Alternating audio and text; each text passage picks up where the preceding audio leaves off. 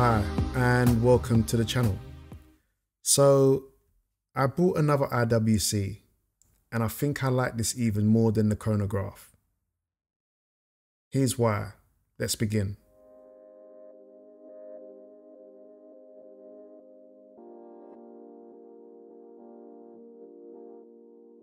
So it should be obvious that I like IWC, the International Watch Company. I created a video about the GST and a little bit about the modern history of the company and the GST references. I like IWC a lot, from the logo to the design. Everything about IWC makes sense to me. But there's an issue. I only like IWC watches pre-2010. I know, strange, but modern IWC watches don't appeal to me. Don't get me wrong, I like the watches they have. In particular, the Mercedes AMG Pilot's watch and the Portuguese range.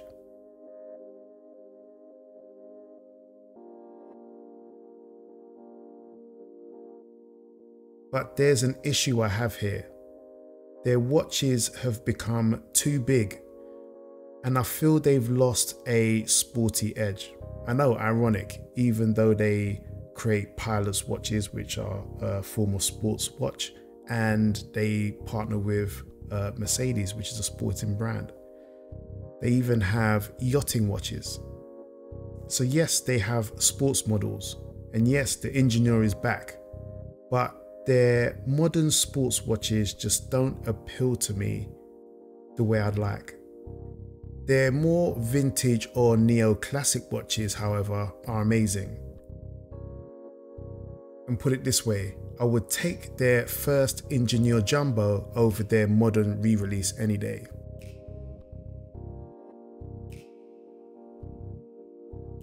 And if you look at their neo-classic range or neo-vintage range, they had some really fun watches in the 80s, like the weird Golf Club or the Yacht Club. And this brings me back to the GST.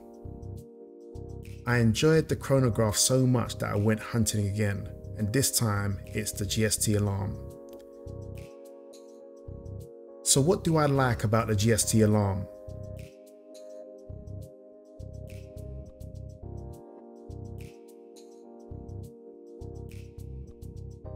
It's just better.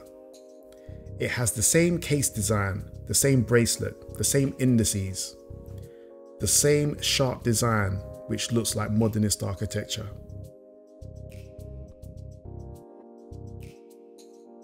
It's these specific elements that makes you want to say it's masculine, and that's design. Design always communicates. And that's what makes this IWC particularly special. There's some very deliberate decisions here in terms of design. It's not simply casing up a movement. In this era, the neo-classic or neo-vintage era, IWC made watches to stir an emotion with their customers. But more on this another day. Why do I believe the GST Alarm is even better than the GST chronograph? First, legibility. Because the focus is on an alarm, there's no subdials, making the watch appealing and legible.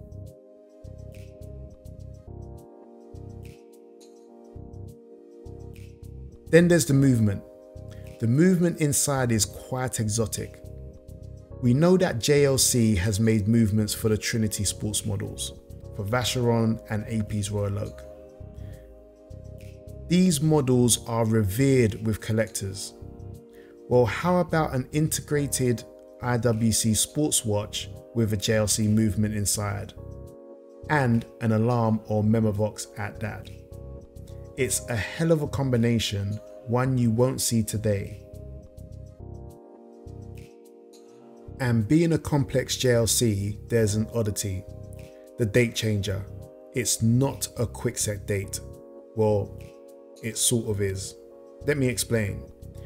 To change the date, you need to set the time, then you move the minute hand back and forth between 10 o'clock and 12 o'clock, and that actually advances the date. The takeaway here is it's a bit odd, and actually it just means you get to play with the movement more, which can be fun sometimes. So the question is, do I use the alarm? Well, short answer is no.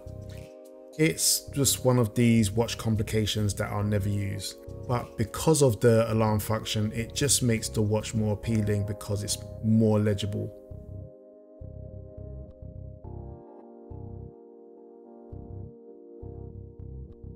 So, how many more IWCs from the Neo vintage era will I be buying? Well, actually, I was close to buying another one a couple of weeks ago. It was a 90s model and I nearly pulled the trigger on it. I'll reveal more about that shortly, as there's an interesting story about it. But yeah, modern IWC watches just don't have my attention. But Neo Classic IWC always seems to have my attention very, very peaked.